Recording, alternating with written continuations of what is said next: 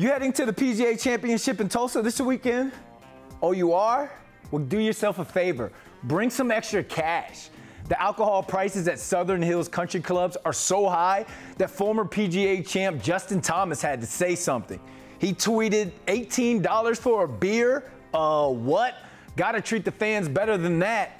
According to a photo circulating on social media, a Michelob Ultra will cost you $18, a Stella $19, and a Kona Big Wave Golden Ale will set you back $15. And I get it, the beers are sold in 25-ounce cans, but still, even that's still pretty pricey, right?